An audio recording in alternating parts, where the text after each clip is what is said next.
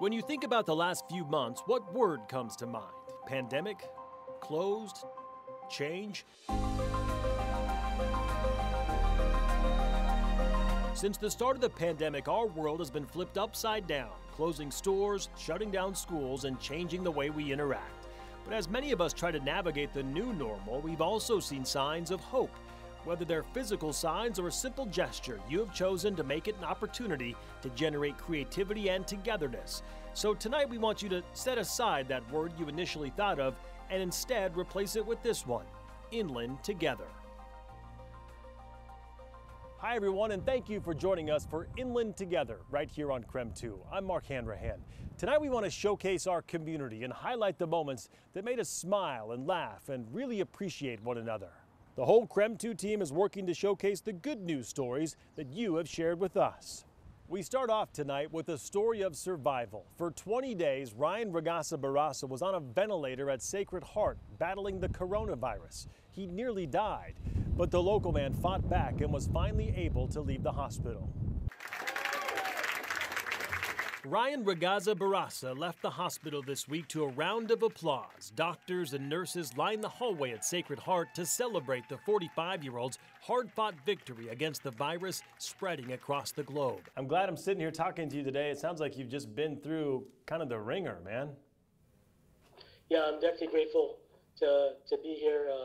It was a pretty traumatic, experience. For Ryan, it began back in mid-March. He says at first he just felt tired, then developed a fever that lasted about 3 days. Then came an unrelenting cough that got so bad he couldn't sleep. And then I just started coughing for about 5 days straight.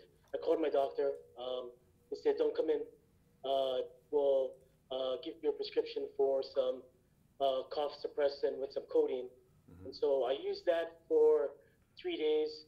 It didn't work, didn't help, and that's why the following Friday I went to urgent care to get that cough, cleared up and figured out, and then they sent me to the ER, and that was the beginning of the ordeal. Within 24 hours of arriving at the ER, Ryan says he was in a medically induced coma on a ventilator. He recalls talking to his family one last time before heading to the ICU. That was probably the scariest part, that I may never see them again, and only having that short period of time to talk to him before I went on the ventilator. Were you diagnosed with COVID-19 before you went on the ventilator? No, I got tested when it got to the ER, but it took 4 days before my test came back positive. Did they ever tell you how close you were to not surviving? I think the word miracle pretty much summed it up. 1%, 2% chance. They would never give me a percentage, maybe just for my mental stability, but it wasn't looking good. Little by little, Ryan says he started to improve, but no part of the fight was easy. The only contact he had with his family was via phone call or FaceTime, and he describes his time on the ventilator as especially tough. There are times I wanted to give up. The breathing, the ventilator, but then I think just thinking about my family just gave me that extra strength to just keep on battling. There were times where I thought I couldn't do it. So somehow, some way, I made it through. All said and done, Ryan was in the hospital for about a month. He sent us this video of his neighbors lining a street, holding signs and cheering as he returned home to his wife and sons. That was definitely a big moment that I got to see them again, because truthfully, I wasn't expecting to be around. Is there like a message maybe that you might have for the Spokane community about the coronavirus, given what you went through? It doesn't discriminate on who's gonna catch it. So I think it's just, if you can be precautious, I think it's for the best. I recently spoke with Ryan to get an update on his recovery, and he told me a bit of a cough does linger still, but he's getting stronger every day and now doing physical therapy. He's just happy to be on the mend. In the meantime, several drivers with Spokane Transit Authority transporting more than just people now. They're also delivering meals. And Shayna, this is helping a ton of people. Yeah, Mark, since Governor Inslee's stay-home order, drivers for the Spokane Transit Authority have been pretty light on their rides. So these drivers decided to put their downtime to good use by helping out Spokane's Meals on Wheels. Normally, that's not something that we would do, but in times of emergency, we have the latitude to do that. About 30 drivers have been helping the organization with their deliveries. On any given day, there are about 12 drivers and their vans visiting seniors to drop off their meals. With the help of the STA drivers, they've distributed more than 5,000 meals every week. And this isn't the only way our community is coming together, right, Laura?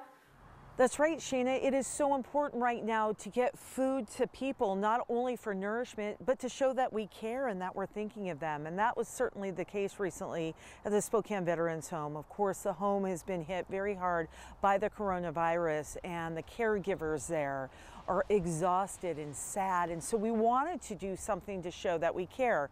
So we called our friends at STCU and said, would you be willing to possibly bring some meals for the workers at the Spokane Veterans Home? And they did it in a big way.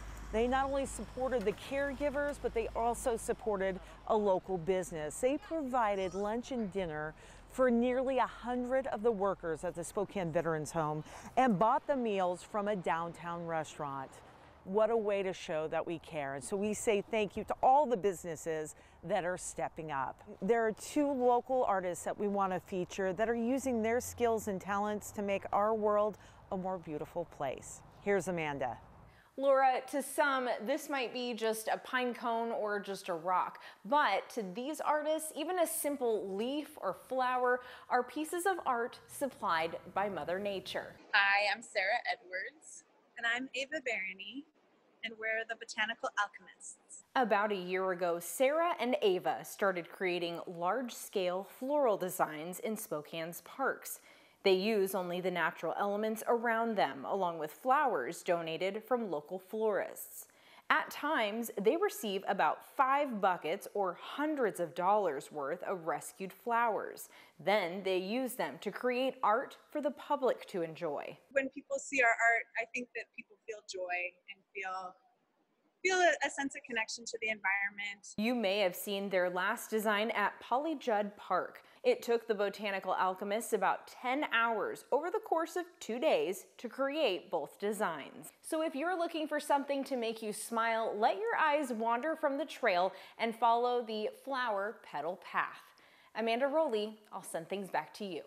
Started as kind of just this random joke. What started off as a joke is now a quarantine tradition. For a group of Zags fans, the time shared online has provided them an opportunity to get to know the players off the court. Stay with us. You're watching the Inland Together special.